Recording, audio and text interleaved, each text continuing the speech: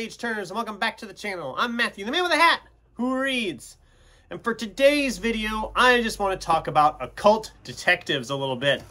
There's a big reading thing going on BookTube right now, hosted by MJ and a slew of other people, called Occult Detective October. Now, when they were first talking about it, I said I wasn't going to participate too much in it because I already had a huge TBR for October with a bunch of horror stuff, but I did squeeze in a couple here. I picked up Tim Wagner's Shadow Watch novels. There's only 2 of them. I meant to read them earlier this summer. I thought, well, I'll stick them in now. As you can see, I'm already about midway through on the first book of those 2, and I'm still really enjoying this. But I said to them, I said, you know, I could do a bunch of recommendations on this because I've read a lot of that kind of stuff. So I thought for this video, I'm just going to briefly talk about 5 books/series that I've enjoyed that are occult detective.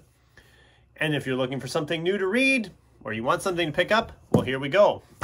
Starting with this one, if you're speaking of Tim Wagner, this is an omnibus edition of his Necropolis series. This is in the Necropolis archives. It's a big one, but it's also 3 books in one. Essentially, he is a zombie detective, zombie private eye, and his half-vampire companion. I mean, it's just, so you kind of know what you're getting into. Occult detective, I mean, he's a zombie private eye. That should be enough for you right there.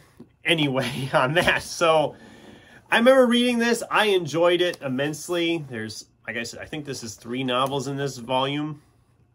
And it's like 900 pages. It's been a few years since I read it, but I didn't tackle it this year because it is, like I said, it's a big boy. But like, if you get the books individually, I think it's Necropolis, Dead Streets, and Dark War, the 3 books. The first book is an easy, I mean, it's like 300 some pages, easy peasy read. So that's the first book I wanted to mention. The next one I actually don't own, so woo. Edgar Cantero's Meddling Kids. This was the first book I read by Edgar Cantero. I have since read his 2 other books, Supernatural Enhancements and This Body's Not Big Enough for Both of Us, which is also semi-sort of detective occult. Not really occult, it's just kind of weird. But this one I think fits because it's best, if I was going to just sum it up, it's essentially Scooby-Doo meets H.P. Lovecraft. A bunch of teenage detectives that get back together as adults to solve this other mystery that kind of concerns some Lovecraftian monsters. So if that sounds as cool to you as it did to me, by all means, you need to pick it up. It is an absolute blast of a book, and I can't recommend it enough. Okay, now let's get into some other stuff. This is the Occult Crimes Unit series by Justin Gustanis. 3 books in this series. You have Hard Spell, Evil Dark, and Known Devil. And as you can see, you've got a nice, lovely image on that cover. And they all have really good covers. So, but yeah, this is a series from Angry Robot. Actually, I guess half the books I'm talking about today are from Angry Robot, but that's okay.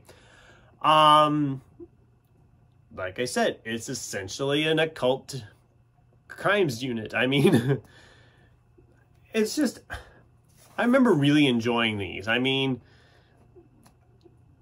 yeah, I carry a badge, also a crucifix, some wooden stakes, a big vial of holy water, and a 9mm Beretta loaded with silver bullets. You know, they're fun times. I don't want to go into any details because I don't want to spoil things, but there's certain things that happen between the books, and I don't want to, like I said, I don't want to spoil anything. But it's a really fun series and a good read for this time of year if you're looking for occult detectives. Again, this one's not really occult per se, this one. But it is a detective story, and it does have some creepy, weird stuff going on, some nightmare stuff going on, some strange stuff going on. And I can't ever turn down an opportunity to talk about Tippy the Triceratops. The Imaginary Corpse. I have talked about this book on the channel a lot, and I will not stop because this book is just so bizarre, so strange. And I loved this book so much when I read it. I believe, if I remember right, I did do a review for it. It's a toy detective dinosaur named Tippy. It's described as Toy Story meets Sin City. And it is very dark and brooding and creepy at times. So I think it kind of works. So, I mean, I don't know how many more times I need to rave about this book, but I will keep doing it because I can. Then there's the Cal Leandros novels by Rob Thurman. I got the first 2 of them here. There's like 10 books in this series, but I picked these up because I was a huge fan of Dresden Files, heard this was kind of in that same vein, and gave these a try and really enjoyed them. That Cal has been kind of taken away. He was kind of pulled away from his half-brother and then tortured immensely for like 8 years, though it felt like to his half-brother like it was a mere 5 minutes. I think it was, I don't remember. And he's part human, part monster. There's vampires, there's werewolves, all that kind of stuff. I really enjoyed this series a lot. If you decide to give this series a try and you're enjoying it, stop after book 9. Don't pick up book 10. And the reason I say that is because book 9 does wrap things up, but then all of a sudden book 10 came out and ended on a cliffhanger, and it's been 8 years now, and there hasn't been a peep about a final book. There's a whole post online somewhere the author really kind of went on a rant that I think turned a lot of people off of her stuff, but I'm not going to go into all that now. That's a mess to deal with, so we're not going to dig into that. But I enjoyed this series a lot.